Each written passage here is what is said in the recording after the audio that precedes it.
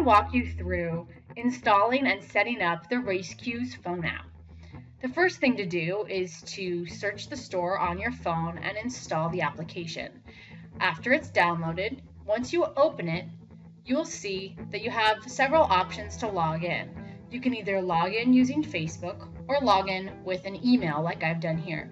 It doesn't matter which one you use, but it's very important that you use the same credentials to log into your phone as you do to log into your account on raceQs.com. After you sign up, the app will automatically open on the Perfect Start page. If you click over to Settings, you'll see that the app is running. You can tell because it gives you the option to stop. So when you first download the app, it is already running. If we hit the stop button, you'll see it turn to launch. Now the app is stopped. Let's go through some of the other settings so that you can learn the basics of setting up the app. The first thing that you'll need to do is put in your boat name. This is important if you plan to record or replay with other boats so that you can recognize which boat is yours in the regatta. The next thing you need to select is how you want to upload your GPS tracks and sailing data. You have three options: Wi-Fi, cellular, or to turn it off. If you select the Wi-Fi option, all of your tracks and sailing data will be stored in your phone until you come into Wi-Fi signal. Then it will automatically upload and show you how many kilobytes it uploaded here below. This is a great place to check if you're not sure whether your tracks were uploaded or not. The next option is cellular. If you have cellular on, all of your information will be broadcast live to the raceQs website with a 5-minute time delay. This means that while you are racing, if you leave your app running and set it to live, anyone can log in and watch you sailing virtually. If you select the off option, you can always change to Wi-Fi or cellular, and any tracks that were stored in your phone will upload to the website. The next option in the settings list are the voice cues. There are a number of voice cues that you can turn on and off. You can also set the frequency by assigning a certain number of voice cues per minute. You can always get your speed and course, but in order to get the drift, wind shift, and boat handling cues working, the phone needs to be mounted. Mounting is totally optional, but it does enable some additional features of the app. All you need to do to mount your phone is to affix it, stick it down in some way to the boat so that it's parallel to the boat's center line. Let's take a quick look at the optional calibration function.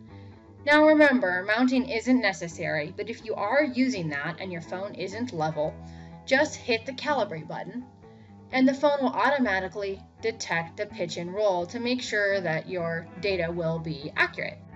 Like any app, the raceQs app does consume battery life when it's running. So if you're going to be busy before the start of the race, you might want to set the auto launch.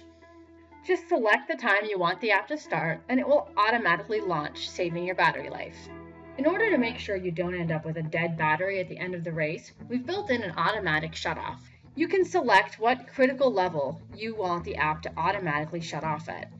When this happens, you will receive an alert and the app will turn off. Now that I'm registered, I'm ready to test out my app and make sure it's properly linked to my account. So the first thing to do is to hit the launch button, and now the app is running. You need to create some data. You can walk around the block or just walk around your house.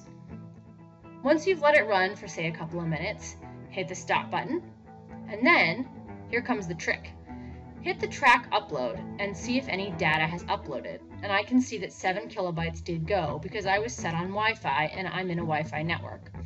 So now all I need to do is log into my account on raceQs.com to check out my test replay. So we've already signed up on the app, so let's log into our account and take a look at what we've uploaded. You can see here we could also log in with Facebook. If you have a Facebook account, this is the easiest way. It will automatically bring over your picture and makes it easier to find your friends. So here I am logging in with the same information that I used when I registered for the app. And here you can see I was sitting in my house, kind of waved the phone around, and you can see that it looks like I have a 3D replay here that I can watch. I simply click the play button.